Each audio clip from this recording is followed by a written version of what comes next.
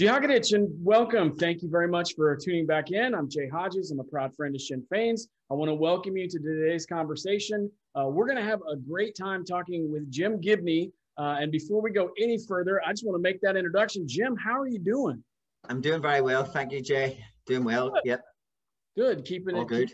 You keeping good things in the quarantine in Belfast? Yes, just keeping one step ahead of the virus.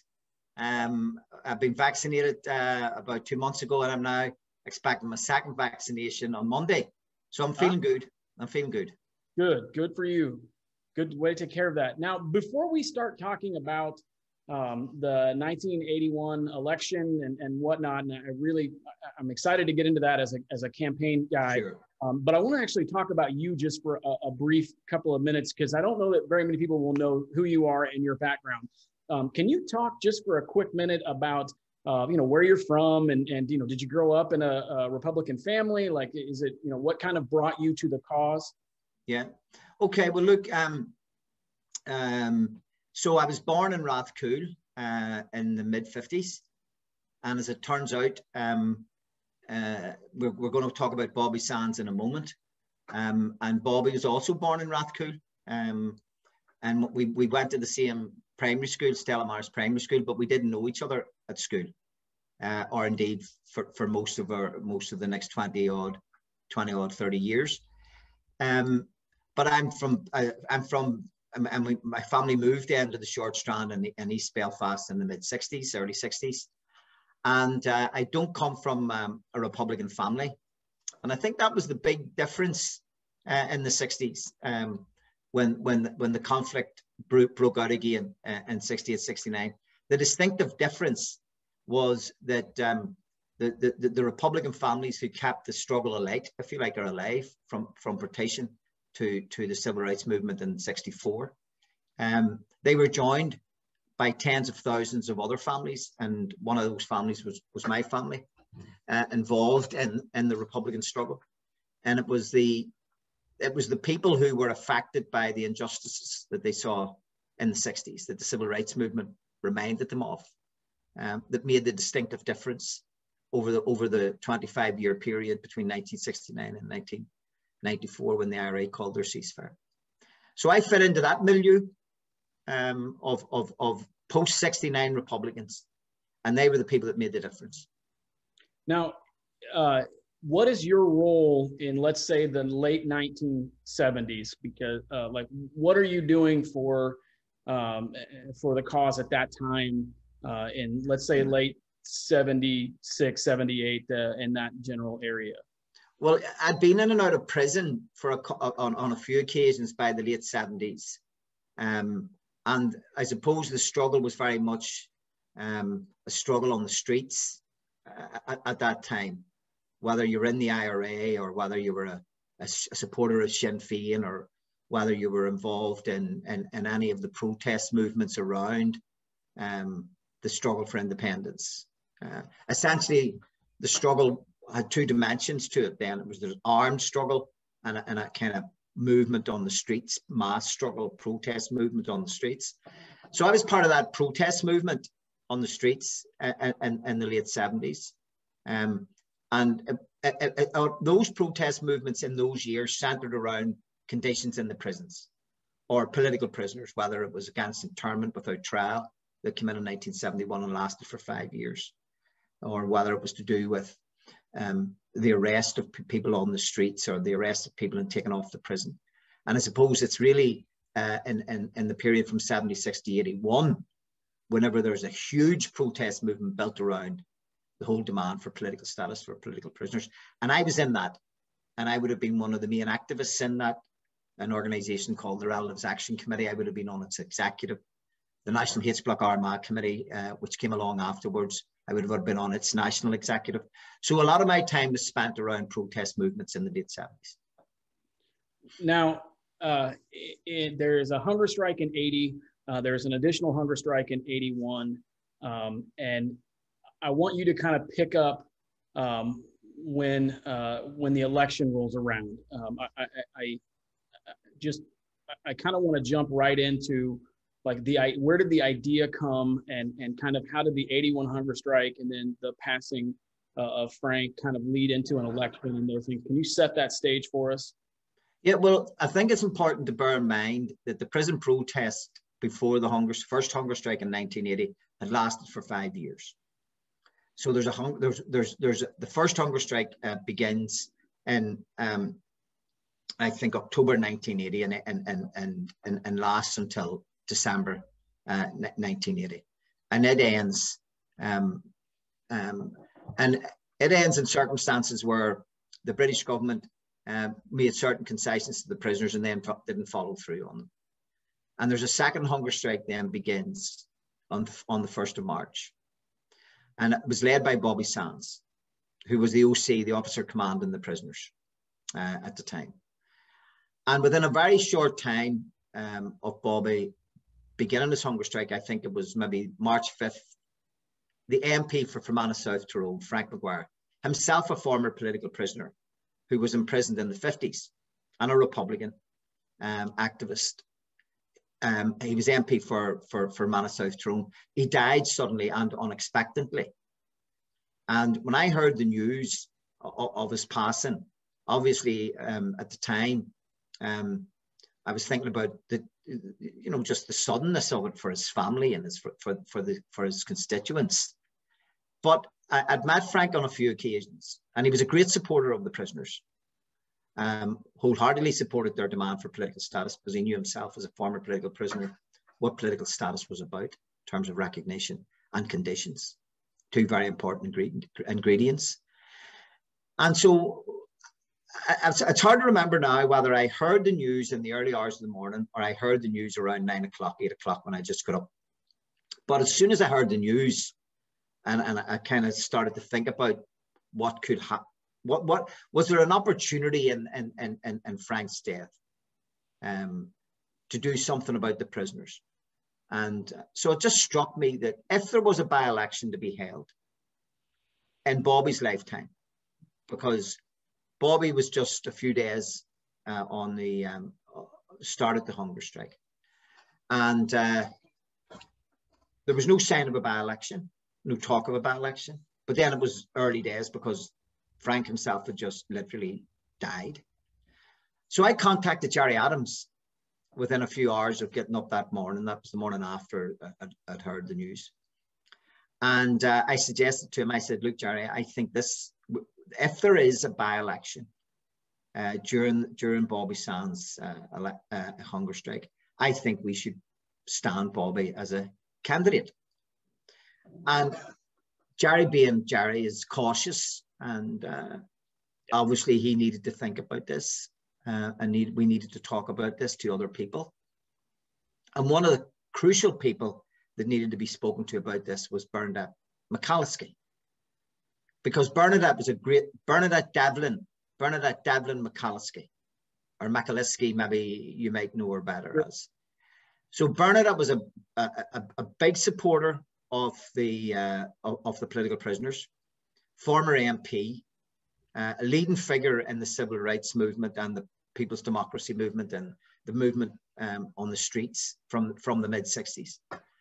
And so it was very important to talk to Bernadette about the idea of standing Bobby in the election and any by-election that was to be held.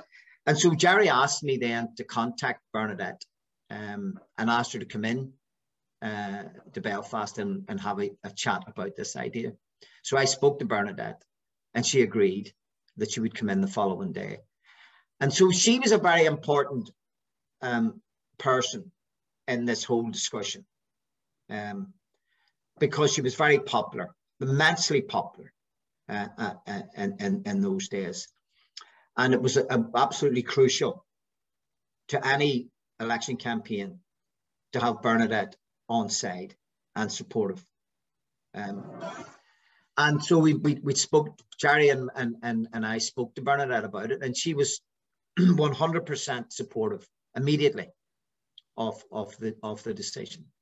And I recall at the time she said she would work the shirt of her back to get Bobby Sands elected, and she did, But that was the first phase of the idea taking root, we then had to go into Fermanagh South Tyrone to speak to local Republicans in the area, and they were less enthusiastic about it than I was. I was very enthusiastic about it myself.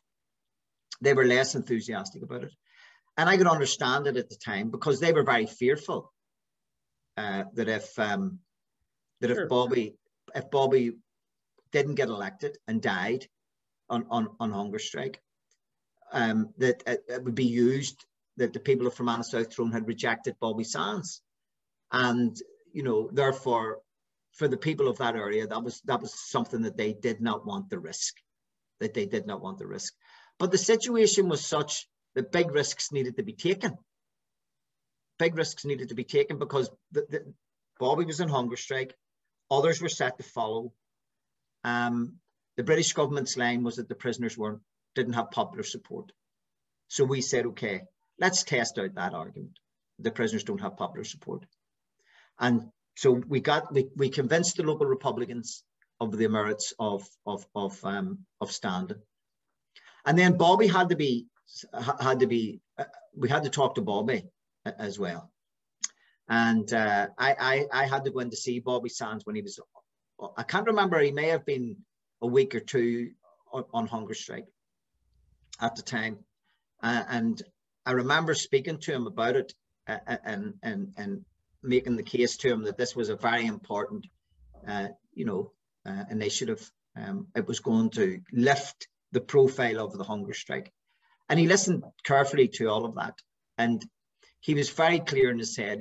And he said to me, I remember him saying to me, Jim, I'm delighted about standing. I think it's a great idea, but it isn't going to mean anything in relation to me, because I'm dying whether I get elected or don't get elected. It's as simple as that. And his mind was very fixed on that. He was quite clear on that, and he was clear throughout the time that he was on hunger strike and beforehand. So that was, we'd done all the necessary preparatory work, if you like, and we just then had to wait on the by-election being called. So you build the coalition, the community coalition on the outside, South Tyrone, Bernadette, you've got backing, and you're starting to move forward from Republicans. You go in and you talk to Bobby, he agrees, and I think that it is an amazing statement of his character to agree to do it, but also to make a comment on his own beliefs. I just think that's he was an incredible character.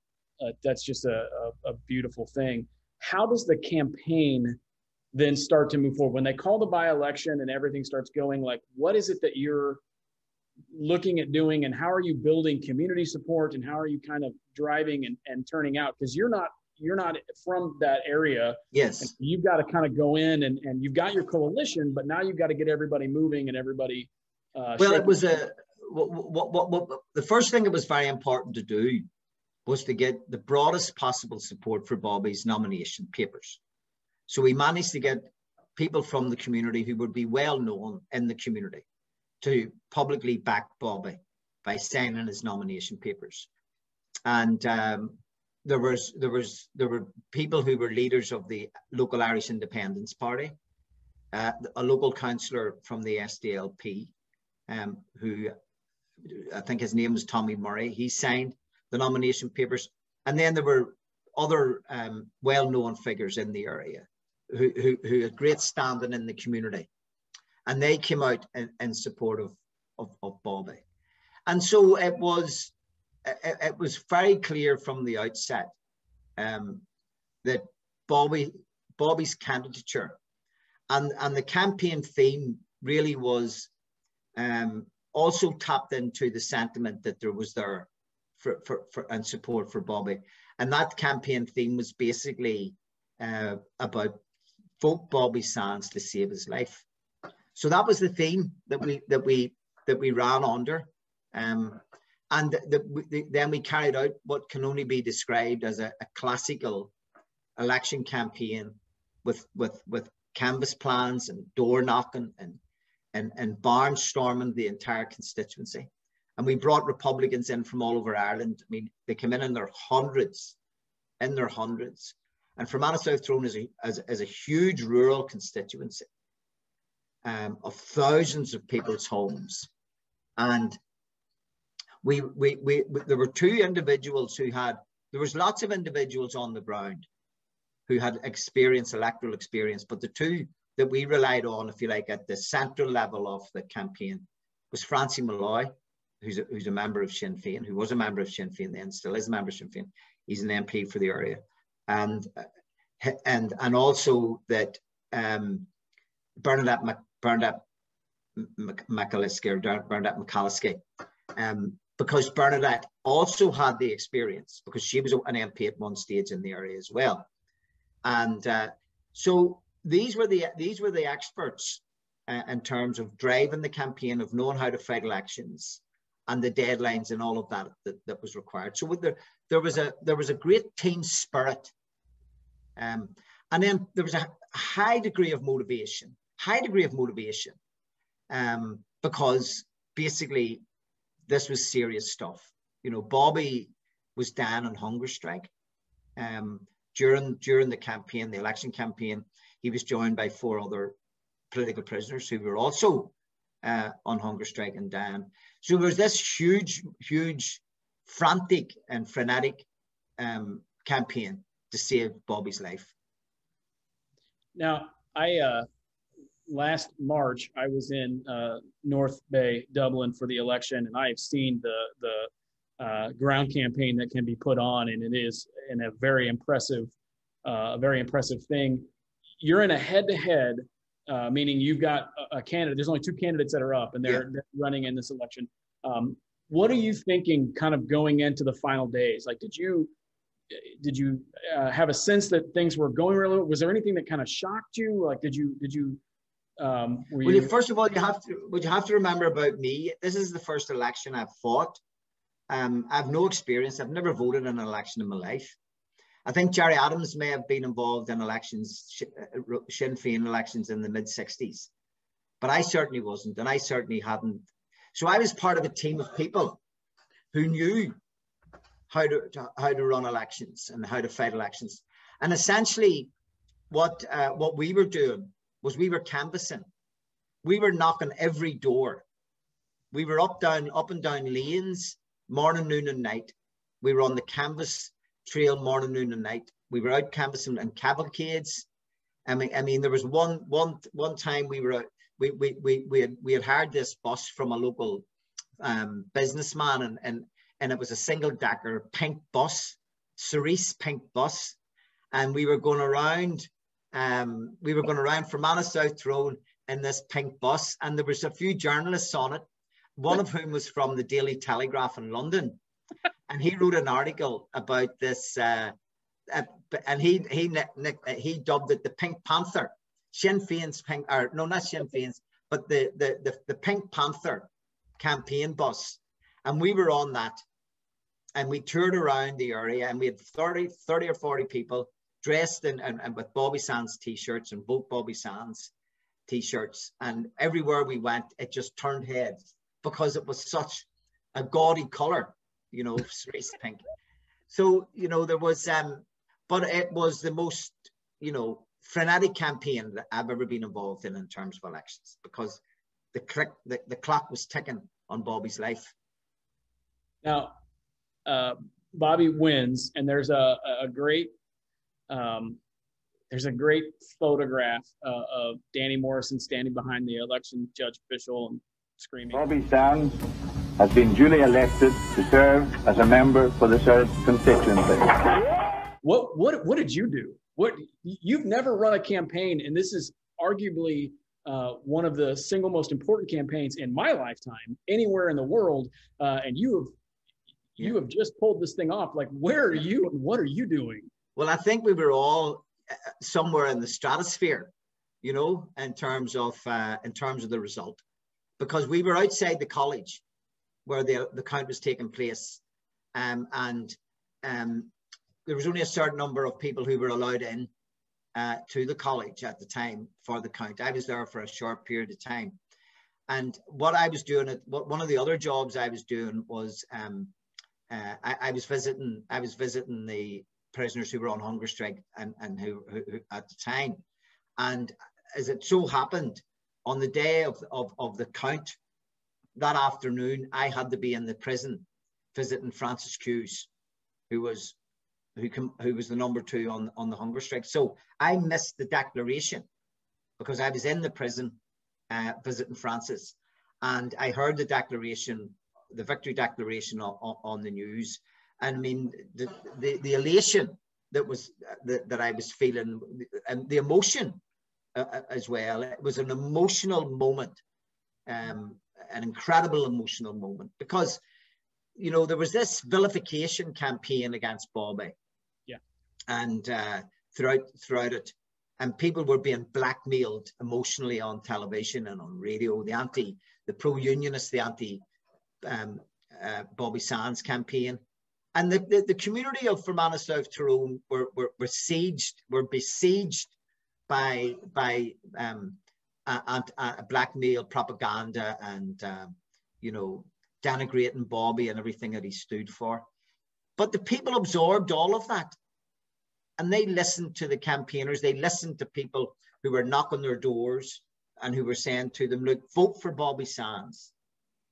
If you vote for Bobby Sands, you could save his life, you know. And so that message, I think, got through to people, and they ignored all the other messages that were encouraging people not to vote for Bobby. And they were very focused and very clear, and they came out in their thousands to vote for him. And I was going around on the day of the election. I was going around Fermanagh South Tyrone with Bobby's mother and his sister Marcella. And I have a very clear memory of when we were visiting the schools where where the elections, people were going to vote in the polling stations, and there was a genuine warmth towards Bobby's mother and his sister, and people would have recognized them from the media.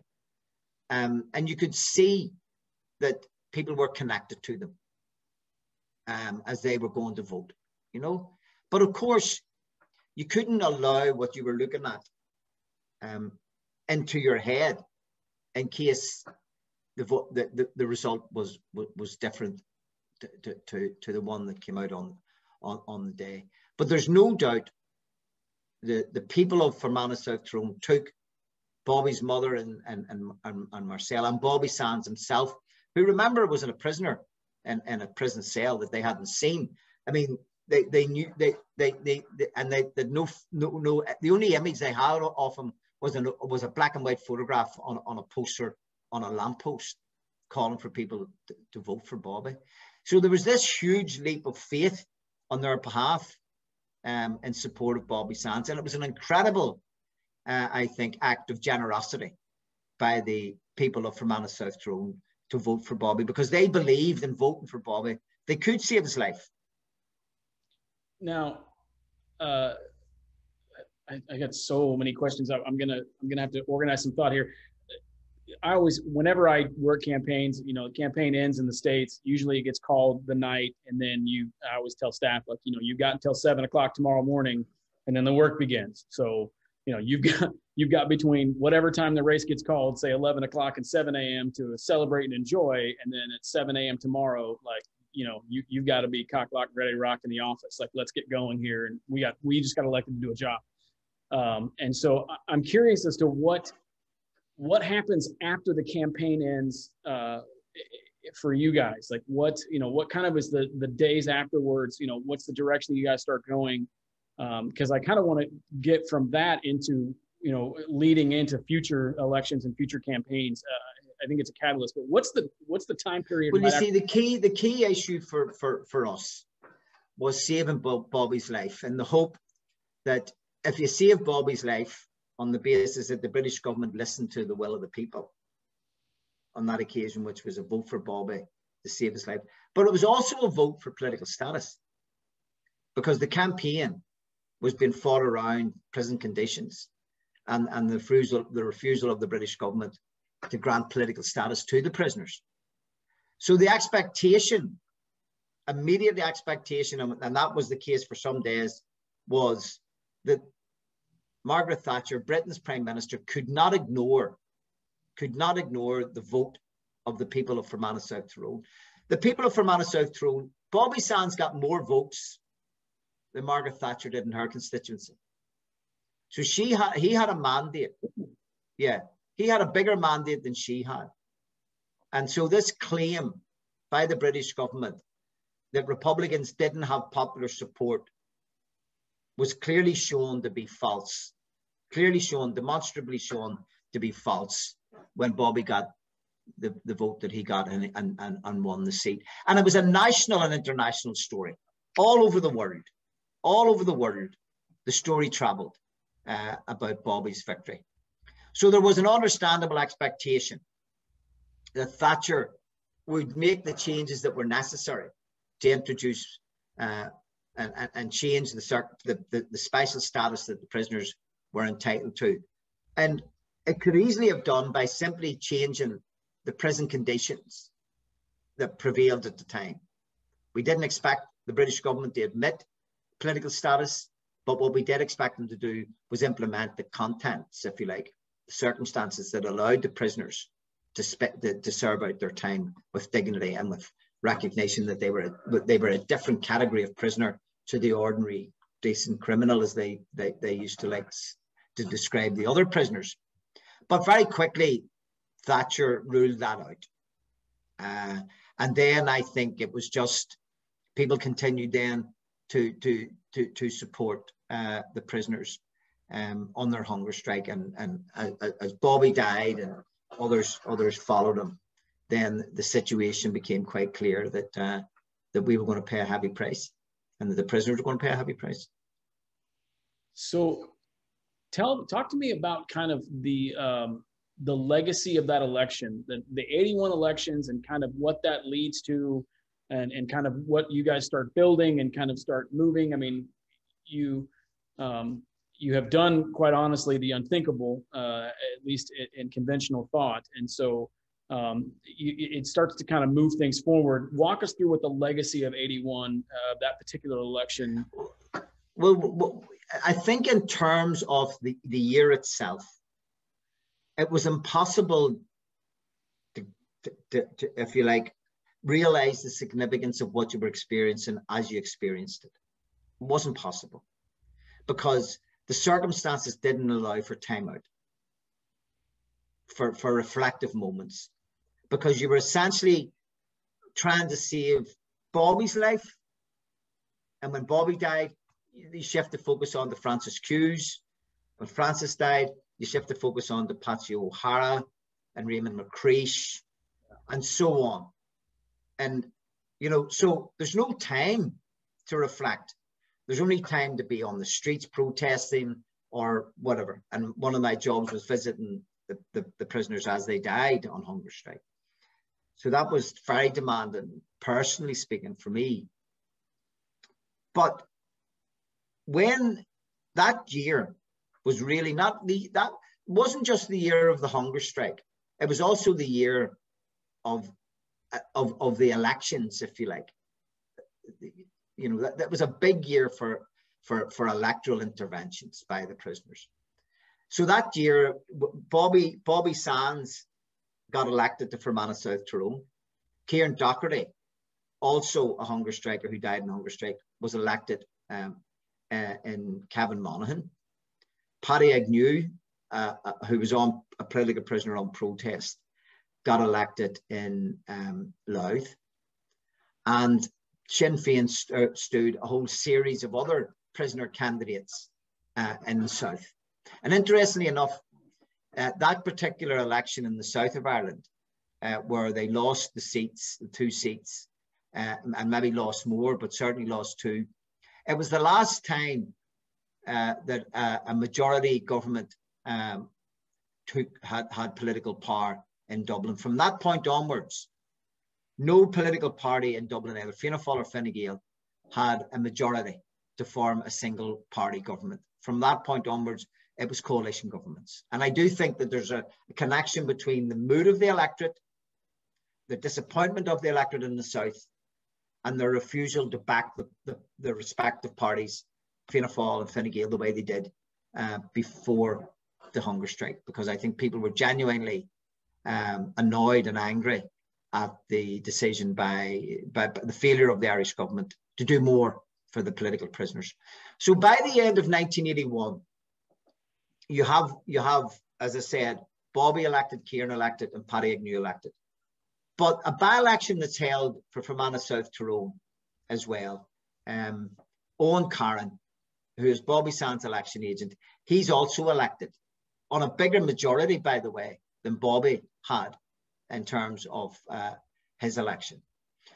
So, and then in the middle of it, there was also another election which proved the point that was being made by these other elections, that the Republicans had support for an electoral party. And in May of that year, 50 candidates, I think, somewhere around that, stood on pro-prisoner, support prisoner candidates. And they were all elected to the local councils. And that was right across the north. And some big figures like Jerry Fitt, who was leader of the SDLP at the time, he lost his council seat in the north of the city, even though he was MP for West Belfast. Paddy Devlin, who was also a very senior figure in the SDLP, he got in on the 23rd count. So there was a huge shift away from the SDLP to this group of 50 councillors. And that was then that was the basis upon which, when Sinn Féin then, looking back on 1981, and I go to prison at the end, in early 1982, but Sinn Féin, the party, begins to realise there's a vote out there for Sinn Féin. And in 1982, I think it's the Jim Pryor election, Sinn Féin formally then enters into the electoral arena and stood candidates for that convention, the Jim Pryor convention, I think it was called. And Gerry Adams and Martin McGuinness both get elected. And that's really the beginning of Sinn Féin's electoral intervention and involvement in electoral politics and building a serious political party. And that comes out of 1981. It comes out of the cell that Bobby Sands died in when he was MP for Fermanagh South Tyrone in the H blocks of Long Kesh. It came out of there. That is I think there are a lot of people who know that Bobby was elected. I don't think a lot of people really know the story that goes into it, which I can't thank you enough for sharing. I think that's it's an amazing, I always use this line, but it'd be a great Martin Scorsese movie. Yeah.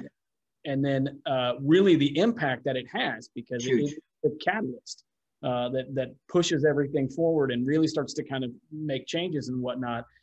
So I definitely want to say thank you so much for taking the time to sit down with us and to walk through. It is absolutely fascinating, and I would encourage anybody to go out and learn more kind of about it, because the entire story of just the election, not everything else, but just the election part is just amazing, at least to me. So that brings me to my last question before I let you go for the evening. If you were walking down the street and bumped into an American and somebody said, hey, listen, I'd like to learn more about anything, about any topic or, whatever, what book do you encourage them to read? What, is there an album or a podcast? Like, what would you say I would recommend you would, you do this to learn more? What's your recommendation?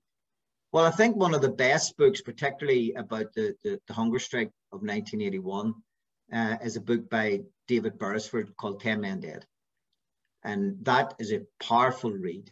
And it introduces you to Irish republicanism, English colonialism, and the struggle for Irish independence. And it's seen through the eyes of the prison protest and the hunger strike of 1981, the deaths of the hunger strikers like Bobby Sands and others. Okay. I like that. I like that a lot. I appreciate that recommendation. Thank you, Jay. Jim, I mean, your life is absolutely just a joy to listen to and listen about. I can't thank you for taking the time. And I can't thank you for everything that you do and everything that you have done and you continue to do. Please stay safe. Please, I'm glad you're getting your second vaccine. That's good. That's important. But, just.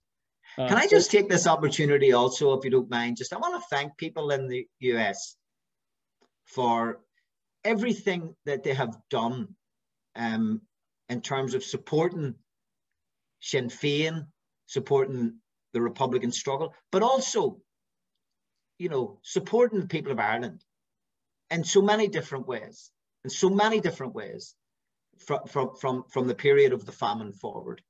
I mean, with peace in Ireland today, and it's down to the work that people have done in the Irish diaspora and Capitol Hill, both Democrats and Republicans. Bill Clinton was incredible in terms of the support that he gave for the peace process. The election of Joe Biden, the comments that Joe has been making about Ireland. I mean, there's such a powerful support from North America for the people of this country, all the people of this country, and particularly the Republican and nationalist people appreciate everything that the US administration has done for the people of Ireland, and people from a business background who bring employment to our country as well. So we have a very special relationship. And we especially appreciate and are grateful of the support that comes from the US to Ireland. So thank you very much for everybody who's listening to this. And I'd like to thank them personally for everything they've done for us over the years. Thank you. I can't tell you how I literally was sitting here thinking, Jim Gibney is thanking, like, that's so awesome. That is so great. Thank you very much for tuning in. This has been a lot of fun. Jim, I hope we get you back soon. I'd love to talk to you about 1,000 other topics. Anytime at all. Oh, man. Well, careful what you agreed to earlier. But with that, I will bid you all a good day. Slán níos, Comrade.